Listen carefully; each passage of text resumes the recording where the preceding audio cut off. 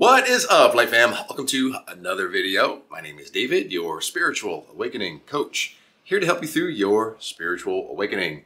How to stop caring about what others think, aka how to stop giving a Have you guys ever seen the SpongeBob episode where SpongeBob and Patrick learn some dirty words, and every time they say a dirty word, the dolphin sound comes on? What the?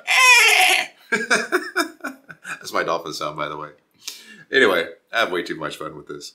So, but seriously, guys, caring about what others think leads you to chase, causes you to discount your worth and disrespect your sovereignty in a list of other behaviors as long as my arm that keep you enslaved to the external. Now, I'm sure you've guessed by now, Lightways is an empowerment channel. So I'm here to empower you guys and show you how to stop caring about what others think. So let's dive into this topic, how to stop caring about what others think, aka how to stop giving a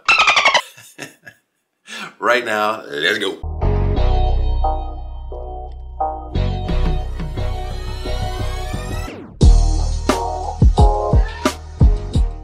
How to stop caring about what others think. All right, guys, I'm going to get right into the meat of this, and I'm going to start by asking a very important question. What is it that you think that they're judging? What do they have an opinion about? Are they judging the real you? Or are they judging the mask that you've chosen to show the world, the physical avatar that you've chosen to show the world for this particular incarnation? It's my opinion that they're only able to judge this mask that you've chosen to show the world. This is what we like to call the false self. What is the false self? The false self is the identity that the ego created in its beliefs that that's the identity you need to be to survive. Well, if they approve me, then I'll survive. If they accept me, then I'll survive. If I people please, then I'll survive. If I'm just able to fix them, then I'll survive. This is the false self. This is not the real you. Now, you guys already know, because I've said it in almost all of my other videos when I'm about to say, you are source, pretending to be human. You are a fractal of source consciousness having a physical experience. That's the real you. And everyone in the spiritual community says, I'm an eternal spiritual being having a temporary physical experience, which is 1000% true. But if that's what you truly believe your identity is, then what the heck are you worried about them judging? What can they judge? Can they judge spirit? They can't judge spirit. Spirit is pure. There's nothing to judge. They would actually be judging themselves because they're also spirit. This is why unity is always the answer.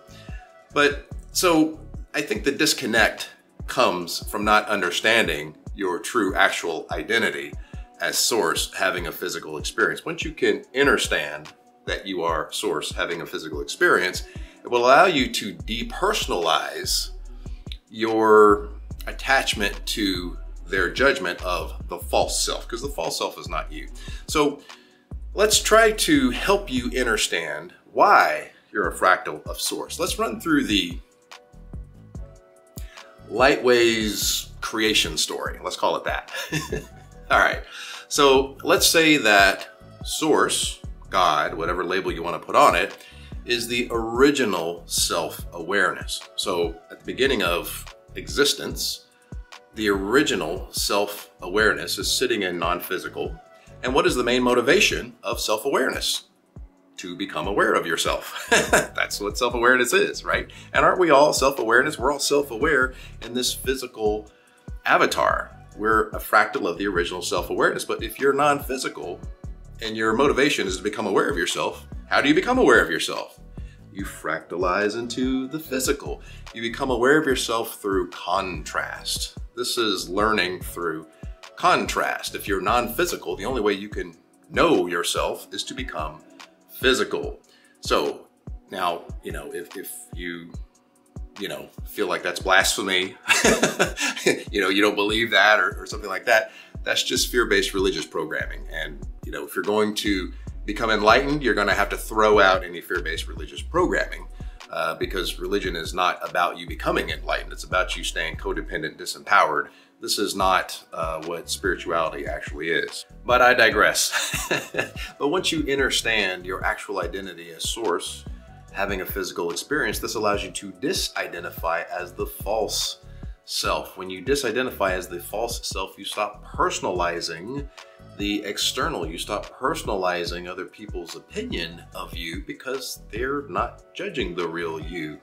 They're judging the false self, which is not actually you.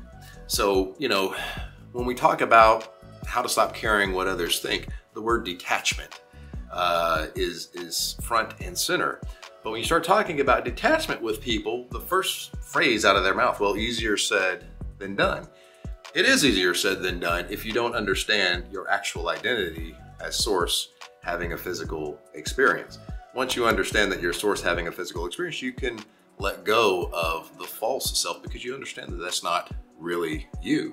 I mean, think about it. Were you seeking validation in the non-physical? Were you chasing approval before you decided to incarnate? Were you people-pleasing in the non-physical realm of omniconsciousness and then decided to incarnate? Of course not. You weren't doing any of those things until you decided to incarnate into the physical. So obviously, the physical you is not the real you.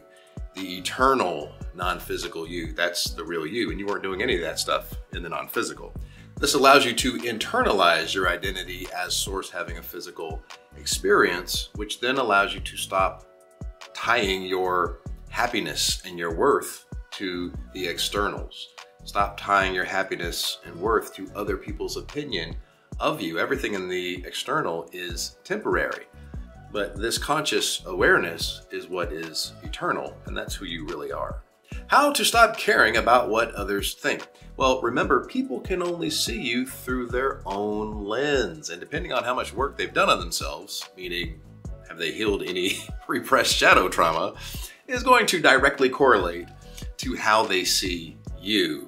So people can only understand you from their own level of conscious awareness. People can only love you from their own understanding of love. And what does that really mean? Well, it means that depending upon their level of vibrational alignment with fear will depend on how they're able to love you. If they have a low vibrational alignment with fear, they're able to love you more freely. If they have a high vibrational alignment with fear, they're probably not going to love you the way that you want them to love you. People can only be compassionate toward you based off of their own level of healed trauma. So you see, it's very rarely about you. And once you understand that, detachment becomes easy. It's only when we engage in the ego's twisted little game of comparison do we get ourselves in trouble. You see, the ego is non-physical, so the ego constantly has to play the comparison game to prove that it exists. Well, I'm better than this person. See, I'm real. I exist. I'm better than this person. Or this person is better than me because we've got them up on a pedestal.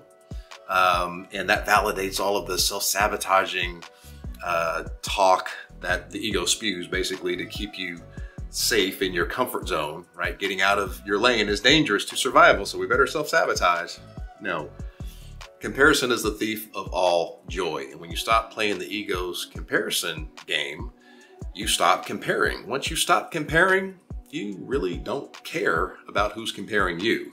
So this is how you get your stress and anxiety levels down, because your worth and happiness is not based off of other people's opinion, and you really could give a. First, we will do quote of the day, and then we will do question of the day. Here is today's high vibrational quote.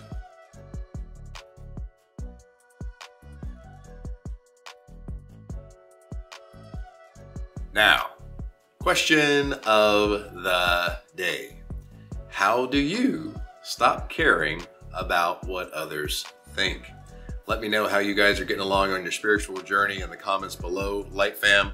Remember, if you have a question for me, add me over on Instagram _Lightways. Until next time, I will see all of my beautiful Light family in the next video. Light, love, and abundance to all that are watching and to all you love. Peace, guys.